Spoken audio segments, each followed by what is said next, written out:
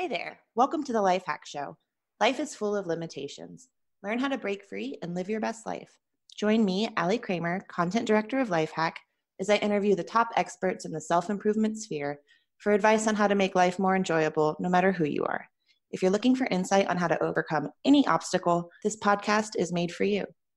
Today, I'll be speaking with Dr. Kyler Shumway, Doctor of Clinical Psychology, author, public speaker, and advocate for the autism community. We'll be talking a bit about his book, The Friendship Formula, How to Say Goodbye to Loneliness and Discover Deeper Connection. He'll be sharing with us his own personal story of overcoming social anxiety and how he helps his clients become empowered to do the same. And he'll also share with us some great advice on how to strengthen your own friendships in life. Hi, Dr. Shumway. Thank you so much for joining us today. Hey, Allie. It's a pleasure to be here. Yeah, I'm really excited to talk to you about this. I have a couple questions that I'm eager to get answers to, and I think that this is going to be a really great show because, we're such social animals. We all seek and want friendships in our life, so really eager to hear your tips. Yeah, absolutely. Looking forward to it. Great. So I want to start off with a little bit about your background. You're a doctor of clinical psychology. Yeah, it's important to note that I'm currently in the transition between my clinical internship and postdoctoral fellowship. Nice. So currently I'm not in clinic, but previously I was working in a hospital setting and doing clinical work in that regard. So therapy, assessment, consultation, all that good stuff. Wonderful. So you have a lot of experience with that. Yeah, the way I like to say it is it feels simultaneously like it went very quickly and I aged about a decade. Interesting. Somehow, right? So have you always been interested in psychology? I think I've always been interested. I just didn't know what it would look like. I see. So for example, up until my freshman year of college, I firmly believed that I was going to be a film director. So I had such a passion for creating stories, making something that spurred emotion and made people feel something. And I even won a few film competitions just to toot my own horn. It was really fun. But a lot of that changed once I actually started to study film and I took some cinematography classes in college. The more I learned, the less I loved it. So the worst part was as I started studying it and learning all of the filming and editing techniques, I noticed that the magic of enjoying a good movie started to go away. But luckily I had plan B, which was coaching, athletic coaching.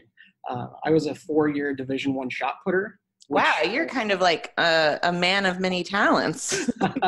Well, I guess for those of you who don't know what shot putting is, it's the event in track and field where you throw the big metal ball. In other words, I was really good at two things: throwing heavy stuff and eating like a horse. So yeah, that was a bit of my background, but I had a blast. I was also a coach for football and for track. I even coached college for a while, but it didn't really feel like my work was making the kind of impact that I wanted to have on the world. Mm-hmm. Sure, I was doing things like helping kids learn how to do bench press and how to throw a perfect spiral, but something was missing. Right. And that's where psychology kind of came in. Yeah, well, it wasn't immediately. And honestly, I felt pretty lost for a while. I wasn't really sure which way my life was headed. I didn't really know where my calling was. And then psychology and psychotherapy entered my life. And unlike film, the more I learned, the more I fell in love. It was like the perfect intersection of creativity, science, and impact on the world. I love that. That's really very cool to hear. So you're talking about it wasn't necessarily an easy transition. What challenges or setbacks did you face getting to where you are today? So I'll talk about some of the ones that are probably most salient for our topic. But these days I've got it a lot more down pat, especially now that I do so much public speaking. But it may surprise listeners to know that I've struggled with social anxiety disorder for most of my life. From an early age, I would do whatever it took to get out of anything that required me to be social, because being around people, having to engage in conversation, or being seen by others made me feel incredibly uncomfortable. I'd get instantly nauseous, my heart would pound, my mind would race, I'd get all shaky. And so like most people with social anxiety, I did my best to avoid social situations. My go-to tactic was actually to act like I was sick Ah, And I would get really creative with this, Allie. What I would do is I would take a bowl and I would fill it with random food ingredients, and then I would go dump it in the toilet, and then I would tell my parents, "Oh, look, I have been sick. I am ill. I am not well enough to go to a sleepover or to school or whatever it was that I was being required to go do." that's very creative. Yeah. And, I remember there was this one fateful Sunday where I became the boy who cried sick. And I was actually sick one morning. No. I woke up and just felt miserable. And my mom was in the bathroom getting ready for church. And I went up to her and I was like, "Mom, I feel just miserable. I think I'm sick for real this time." And she kind of like looked at me and she went, "Aw, Oh don't put on your no. church clothes. We're leaving soon." Like, Nightmare situation. yeah, exactly. Especially for someone who's already kind of plagued with social anxiety. It's like the last thing you want to do is be sick in that situation. Absolutely. Long story short, what ended up happening was we were there at church, sitting in like the front row because my family was one of those people, and I ended up just puking all over the place in front of our congregation. Well, it shows them. Yeah. So, I really struggle with social anxiety. A lot of it came from my experiences of bullying. I see. So it kind of started when you were younger. At what point did you realize that it was actually social anxiety you were feeling? Did you ever feel that this was something that other people experienced, or did you kind of always know that this was something more or less unique to just a subset of other people? I'm not sure about that. I'm trying to think back to, I remember feeling very alone in the social anxiety. I remember Mm-hmm. thinking that there's no way that other people are this way. There's something fundamentally wrong with me. Nobody else gets it. And I think that a part of that was I wasn't around other people who were demonstrating the same kind of socially anxious behaviors that I felt. Right. Um, Like and so when it I was was thinking easy about, for everyone else to kind of. yeah, absolutely.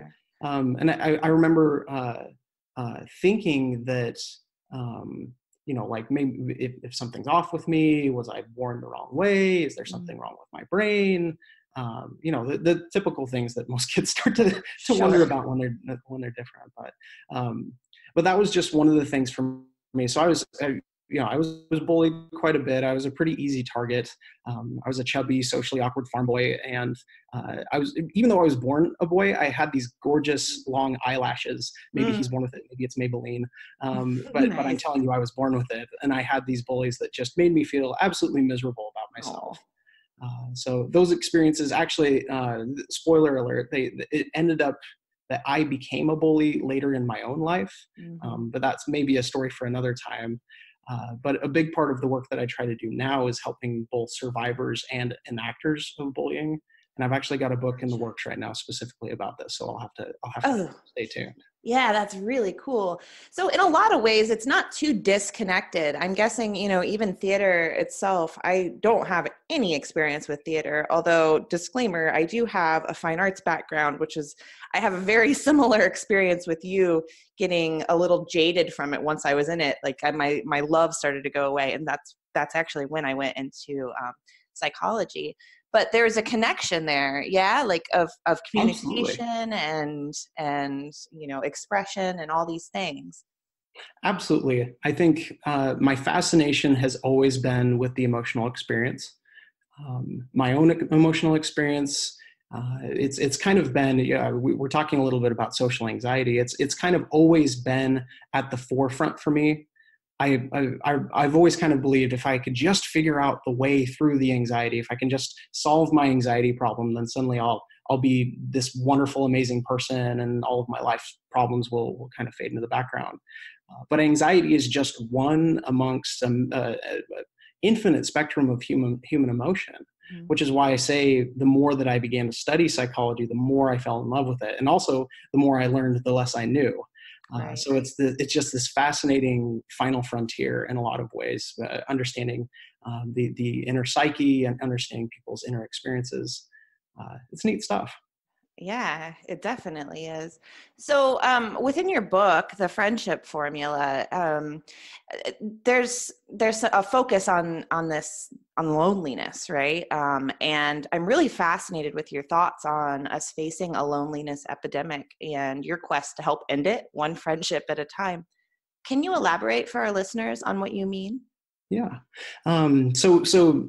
Just as a bit of background, there's been a great deal of research, particularly most of it's done these days by Dr. Holt Lundstad. The research indicates that despite the social media and other technology at our fingertips, loneliness and isolation may be more prevalent today than it's ever been. Some of the latest studies indicate that around somewhere in the neighborhood of 45% of adults in the US report feeling lonely and disconnected from others. Oh, that's sad. 45%. It's unreal. Yeah. And this isn't just in the US. We know that the numbers are similar in places like the UK and Canada, and it's actually higher in places like Japan and China. So, it's not just enough to know that loneliness is prevalent, because this also comes with consequences, right? Mm-hmm. Absolutely. So, for example, there was a study in 2015 that suggested that social disconnection might be just as deadly as morbid obesity or smoking. So there's an increased risk of death at 26% for reported loneliness. That's incredible. Although not very surprising, I guess, thinking about how important relationships are to so many people. I mean, like songs are written about love and friendship, and movies and books, and kind of any stories that we want to ingest as human beings are kind of focused around this idea of socialization. And so is this something that, how did you get to the point where you were writing the friendship formula? So I think part of what led to this was a sudden fascination with this idea. So the craziest part about the loneliness epidemic is that it doesn't have to do with the number of connections you have or the people around you per se, because we know there are people who live completely alone and they're happy with it. But instead, this is about one's perception of loneliness, one's like emotional experience of being left out, disconnected, or rejected. And as you were pointing to, these feelings have roots that go way back before the dawn of upright walking humans, right? We evolved to learn that togetherness and belonging were pretty essential for survival. Like those who get left out also get eaten or they starve to death. So we're so hardwired for relationship. And just like any other survival instinct, like hunger or thirst, when those needs go unmet, we really suffer. That's interesting. And so when we suffer, we try to make ourselves feel better by numbing ourselves with like food and drink and technology. And so hence the increased death risk and health problems and all that stuff. That's really what I mean when I'm talking about the loneliness epidemic. Yeah. And part of what I'm trying to do with the work that I do through speaking and writing is to push back against that a little bit. My hope is eventually I want to work myself out of a job so that eventually we'll live in a world where people belong and nobody feels left out. But I think we have quite a ways to go before that happens. Yeah. Well, I mean, you have to start somewhere, and thank goodness you're doing it. That's really great. So what can our listeners find in the friendship formula? Absolutely. So there are too many friendship books out there that are all about just making connections. Like how to do small talk, how to host a party, how to act when you're at a bar. But few of them actually teach you how to actually be in a relationship. So I wrote the friendship formula to kind of go beyond the social tricks and the gimmicks to use what clinical psychology actually says about developing a healthy friendship. So specifically, the friendship formula helps people take care of themselves and understand other people, so that when they actually do find and have opportunity for a relationship, they'll be ready. Interesting. That's great. So do you have any solid advice that you could share with our audience about cultivating better friendships? Yeah. So think of it this way.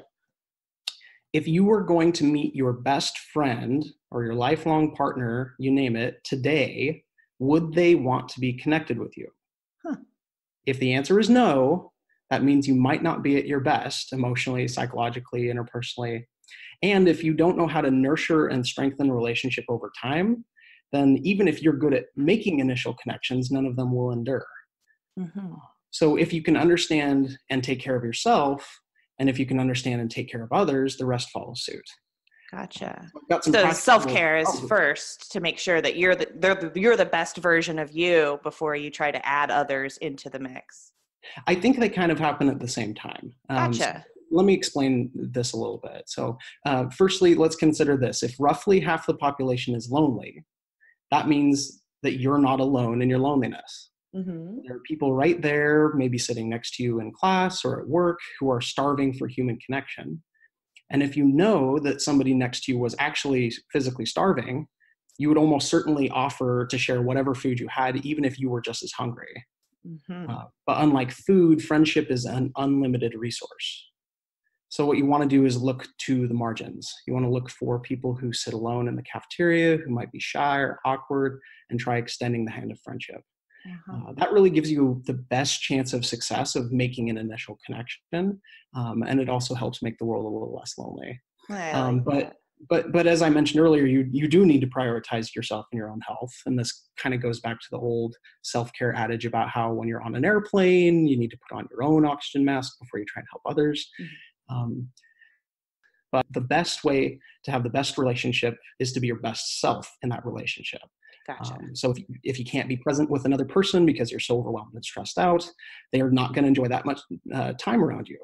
If you're constantly complaining and venting and unloading negativity on other people because you have no other outlet, that's going to affect how much other people like you. Mm-hmm. But if you can take care of yourself and be self-sufficient, it gives you more space to invest in your relationships. So it improves the chances of being successful and creating a healthy bond. Yeah, that makes total sense. And it often, you see a lot of people out there in the world seeking relationships, particularly romantic ones, where they are trying to complete themselves through somebody else or make themselves a better version of themselves through adding someone else into the mix. And that seems like a pretty much a recipe for disaster. I think it can be. You know, I for some reason, what came to mind for me as you were sharing that, Allie, was the song from the movie Frozen, where they're like, "He's a bit of a fixer-upper," and I do believe that song has some good truth. Like I do believe that relationship can provide healing. Mm-hmm. I do believe that people can make each other stronger, and iron sharpens iron, and all that good stuff. But if you're really looking to improve your chances in relationship, it helps to not be plastic in the iron versus iron scenario. It helps to be able to hold your own and be self-sufficient. So that way the other person feels like they can rely on you sometimes. And that makes for a reciprocal relationship and something that lasts the test of time. Yeah, that's really beautifully put. I like that. So I'm thinking about, you as a child and now how you're presenting now, where you seem very charismatic. Who did you have role models in your life leading up to this that you look to, or do you still have role models that have helped inspire you to kind of be an advocate for friendship? Yeah. I want to talk about my main one, and it feels a little bit cheesy, but Fred Rogers. Yeah. I grew up watching Mr. Rogers' Neighborhood, and Mr. Rogers is always just going to hold this special place in my heart. It wasn't until I became an adult, which I'm still working on, by the way, that I learned the incredible impact that Mr. Rogers has had on the world, way beyond his TV show. So if you ever want to read a book and cry a whole lot, you can check out Tim Madigan's I'm Proud of You, which gives just the most amazing, beautiful account of the kind of love that Mr. Rogers offered other people. Oh, that's wonderful. I like that. That. It's just a glorious book. He also was just a huge advocate for saying all people have worth and value, that everyone deserves connection. And he kind of dedicated his whole life to making sure other people knew that. So if the work I do has even the kind of like a fraction of the sort of impact he had, I'm going to die a happy man. That's really great. Yeah, it's hard to deny the impact that he had. I know I grew up watching Mr. Rogers, and I always felt so good afterwards watching his show. The other, I feel like he's kind of also the spirit animal of the wandering searcher for a career path. So for example, if you're the sort of person who's like, oh, I kind of feel drawn to this field, but I also kind of like this thing, and I don't know what I want to do with my life.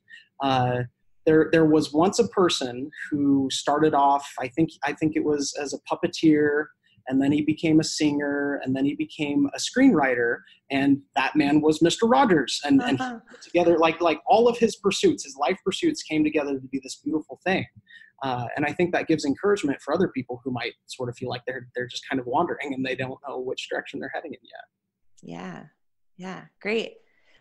So, at Lifehack, we talk a lot about kind of habits and routines and kind of shifting mindsets and such as a crucial component of how we each live our own lives. Can you tell me about kind of your own experience day to day? Do you actively try to cultivate new connections on a daily basis? Let me think about this. I want to give you a good answer. Sure. Okay. So I think the short answer to your question is yes, but it's different than you might think. So being open to and willing to engage in a relationship and sort of having your my door is open, always open policy is kind of the way that I lead things. So I'm the sort of person who's always open to and willing to receive connection when I see people who are in need of it, when I see people who I want to be in relationship with. So I keep my door very open. But I had somebody once describe me as an introvert who really deeply craves human connection. So it takes a lot out of me to go out and socialize and go to a big social event. A big part of that is my social anxiety. It still will come up anytime I'm in that kind of setting. So what I have to do is sort of the same thing that people with chronic pain have to do. And what people with chronic pain have to do is they have to prioritize, what am I going to accomplish in any given day that I know is going to sap my resources, and how can I kind of plan and prioritize so that I can get through it all, so I can accomplish what I need to. So I have to be kind of selective with how I engage socially so that I can be as present as I can be with the people who are in my life. So I think that one way to think about it would be I'm sort of picky with my time, and I try and make the most of my connections when I have the chance. That's wonderful. I mean, just to hear, I completely understand as an introvert myself, it'll zap you if you're engaging too much and you need to have that recharge moment. But it's really wonderful to kind of hear that despite, this was such a huge limitation in your life so long ago, you haven't actually just completely gotten rid of it. It's still there. And it really kind of speaks to the fact that we always should be working on ourselves to improve ourselves. But even if we have some sort of setback or limitation, it doesn't necessarily mean that you can fix it and make it go away, but you kind of have to embrace it and work with it. And that sounds like what you're doing. It's so true. In The Princess Bride, where we have the scene, I hope this isn't a spoiler because the movie came out forever ago, but we have the scene where our hero Wesley is engaging in the trials. He's defeating our three mini bosses, and he comes to, I'm forgetting his name, but he's the one that does the poison goblets. And